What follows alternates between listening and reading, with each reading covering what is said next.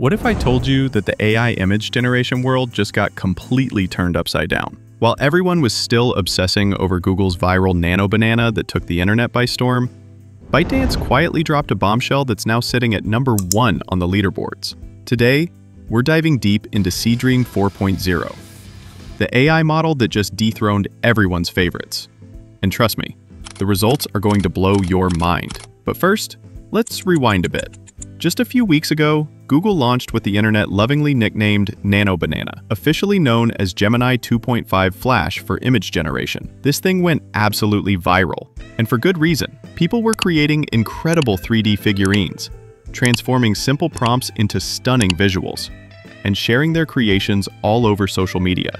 It felt like Google had cracked the code for consumer-friendly AI image generation. The timing seemed perfect for Google.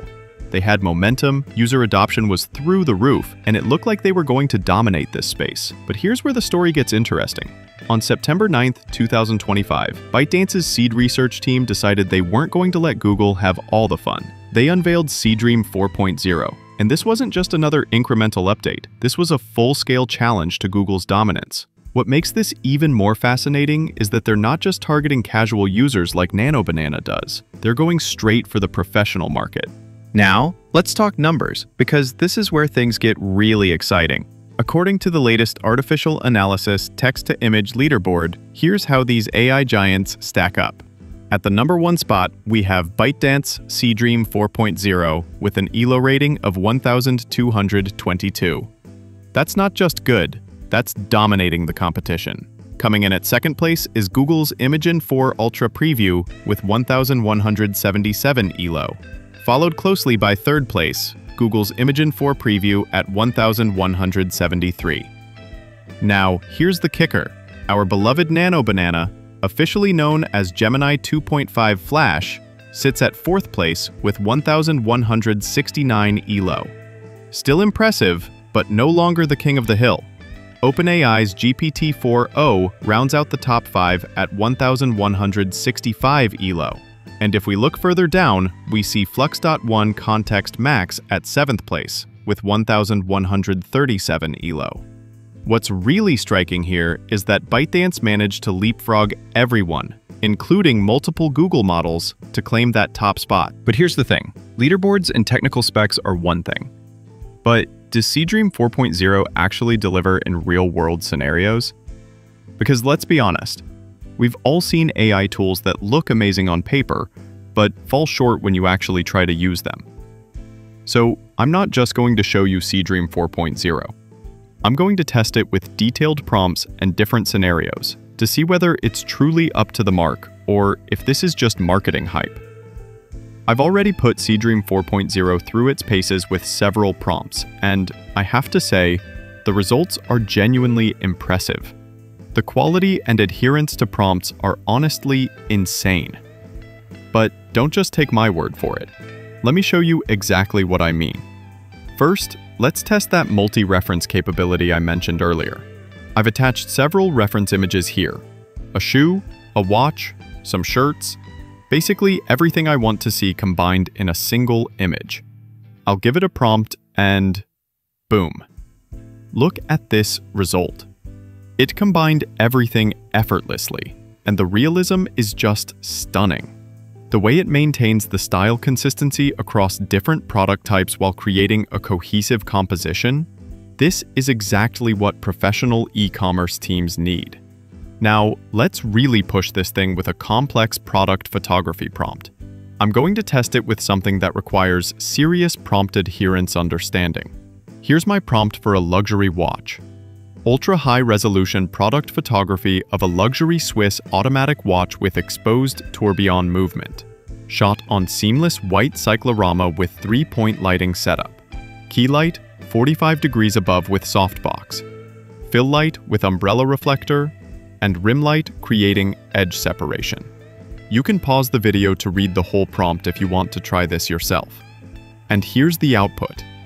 Well, for me, it does an absolutely fantastic job. Look at these details and the realism. The lighting, the texture, the way it understood the technical photography terminology. This isn't just generating a watch image. It's actually implementing professional photography techniques. Here are some more images I generated using similar prompts. Look at them. It's genuinely impressive. Now here's another cool thing I tried, and it's working amazingly for me.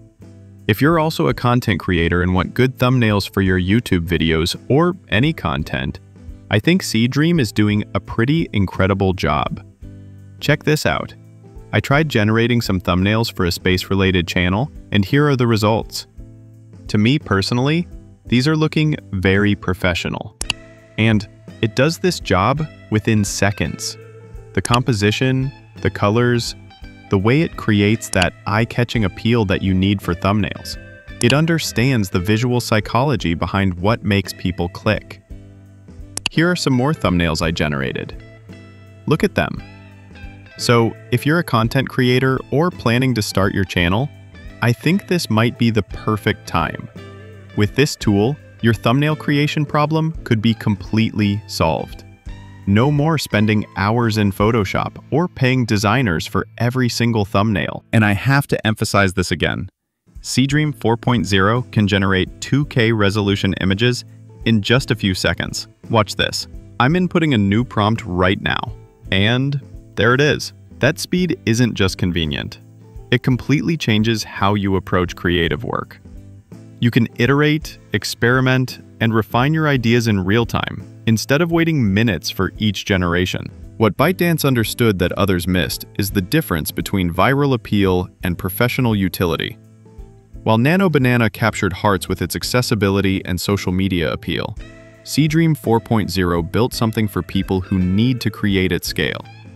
We're talking about enterprise-grade architecture with mixture of experts implementation, support for up to 4K resolution, and the ability to generate up to 9 consistent images simultaneously. For agencies, studios, and content creators working on series or campaigns, this is exactly what they've been waiting for. The technical sophistication here is remarkable. The model doesn't just process your prompt. It actually understands abstract concepts and user intentions.